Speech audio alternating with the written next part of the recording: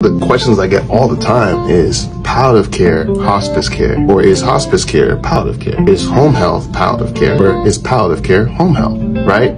Very confusing. In terms of home, let's talk about what does it mean to have palliative care at home. So you've got Miss Opal is, let's say, a patient who got diagnosed with a terminal illness, right? She still wants to fight. She still wants to do therapy. She still wants to do everything, do chemo, and she believes that she's going to win this battle, and I agree with her, and I think she will. Doctors recommending palliative care. There's a few ways and directions that she can go to receive that palliative care. Specifically, she wants to be at home. First area is home health, and that's home health underneath the Medicare certified agencies. The second area is hospice, and that is within the benefit of hospice. Underneath hospice is palliative care.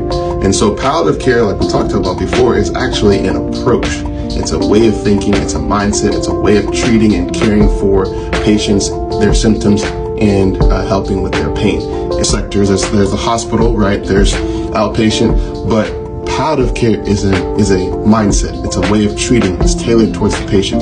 So within these two funnels are different ways that you can receive those services.